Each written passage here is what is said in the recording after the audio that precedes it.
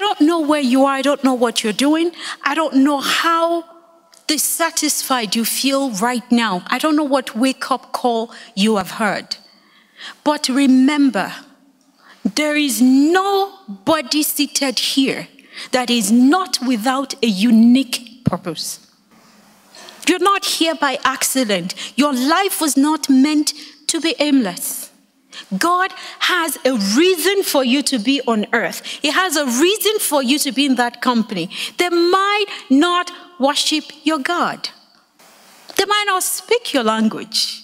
But you might be the critical connection between them and the people who need them.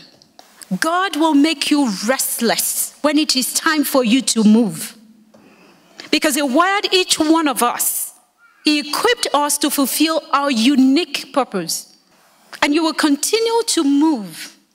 When you're close to that thing you're supposed to fulfill, yes, you will feel the stirring deep in you, like David did. You might be considered too young or too old, too skinny, too fat, whatever. But remember, you're going to give account to God. Your wife will not be able to defend you. Your husband will not be there to speak for you. You will not be able to evoke your children, your parent, as your excuses. You will give account before God. What will you say that you did with the gifts He gave you? The talent He gave you, the opportunities He gave you, the position that He placed you in to be His ambassador. Esther said, if I perish, I perish.